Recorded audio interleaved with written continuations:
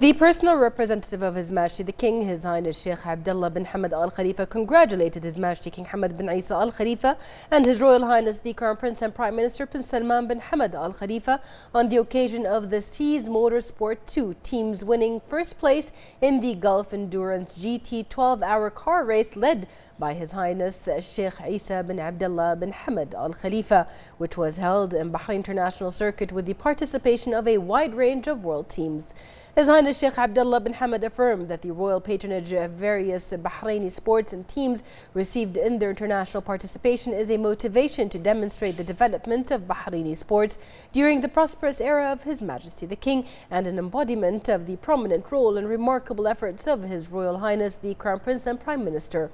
His Highness Sheikh Abdullah said that the Seas Motorsports 2 teams winning first place in the Gulf race comes as an extension of the continuous successes achieved by Bahraini motorsport and its distinguished representation of Bahrain in major forms, noting that the achievement is a large motivation for the team to continue reaping achievements in the coming period. His Highness Sheikh Abdullah praised the outstanding efforts made by Bahrain International Circuit in organizing the race, which reflects the capabilities of Bahraini competencies. His Highness Sheikh Isa bin Abdullah bin Hamad dedicated the achievement to His Majesty the King and His Royal Highness the Crown Prince and Prime Minister, hailing their support to the team. His Highness Sheikh Isa bin Abdullah also praised the unlimited support the team received from His Highness Sheikh Abdullah bin Hamad Al Khalifa. His Highness Sheikh Isa expressed his pleasure at the team's victory, adding that the team gave a distinguished performance throughout the race, which affirms its status and the driver's capabilities. At the end of the race, the CEO of Bahrain International Circuit, Sheikh Salman bin Isa Al Khalifa,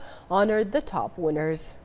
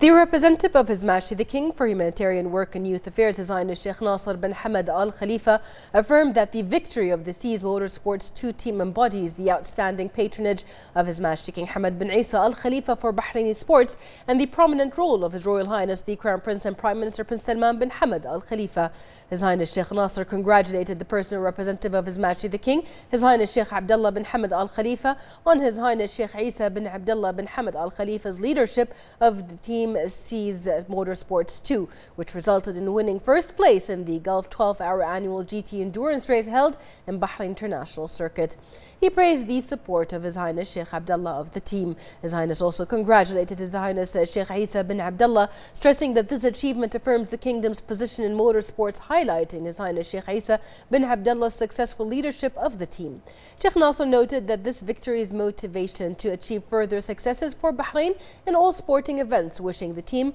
continued success.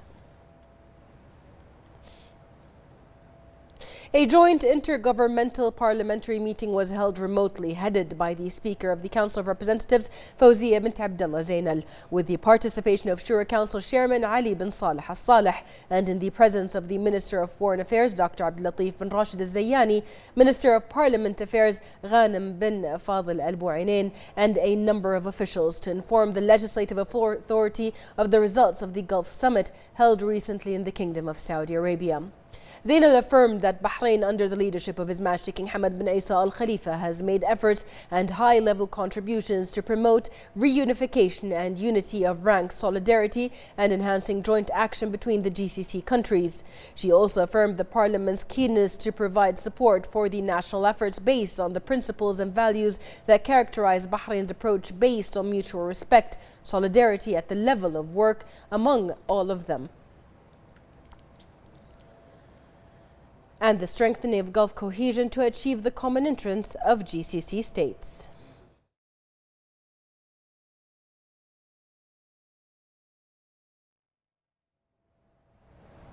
The Shura Council held its weekly session remotely, presided over by its chairman Ali bin Saleh Al Saleh. The session approved a draft law amending Article 1 of the GCC Trademarks Law and referred it to the Council of Representatives. The meeting also approved the recommendation of the Public Utilities and Environment Committee to approve a draft law amending certain provisions of the Municipalities Law.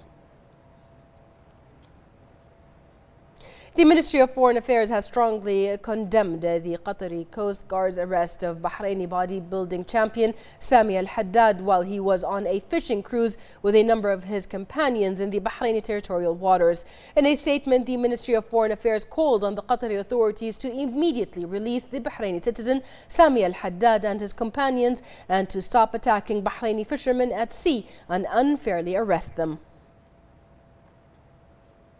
Qatari authorities have arrested Bahraini bodybuilding champion Sami Al-Haddad with a group of his friends while they were on a fishing trip. This incident comes within the systematic campaign launched by the Qatari authorities against Bahraini fishermen, which is a clear breach of the Al-Ula communique reached by the 41st GCC summit that was held last week in the Kingdom of Saudi Arabia. In addition, the Qatari provocative practices are considered clear violations of the principles and conventions of human rights and international law. Social media activists condemned this incident, which they considered inconsistent with what was agreed on in the GCC summit in terms of good intentions to solve the Qatari crisis. They noted that what the Qatari authorities did only a few days after the summit does not reflect a serious desire for a reconciliation, but instead confirms that the Qatari authorities continue their hostile approach against the people of Bahrain.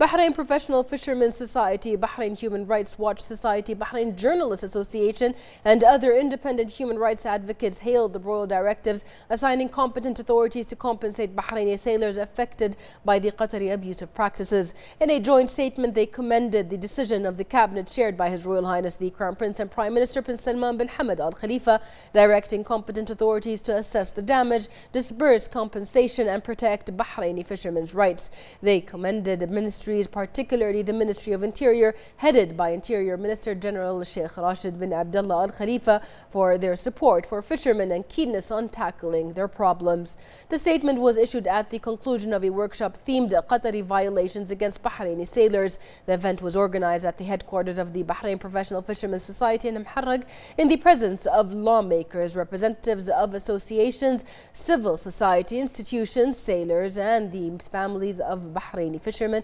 Habib Abbas, who was detained in Qatar. The participants expressed the hope that the positive spirit which marked the recent GCC summit would benefit fishermen and enable them to exercise their profession without being subjected to the provocative acts of the Qatari Coast Guards and border security patrols, which confiscate fishermen's boats, arrest them, and detain them arbitrarily in Qatari prisons and disrupt their livelihoods. The participants said the Qatari practices against Bahraini sailors must stop immediately, calling for the release of the Bahraini sailors Habib Abbas, who was detained in Qatar. They said that they are looking forward to concerned Qatari authorities taking positive measures consistent with the resolution of the Al-Ula summit, the spirit of brotherhood that unites the Bahraini and Qatari people, and the special relations and the bonds that unite the GCC countries.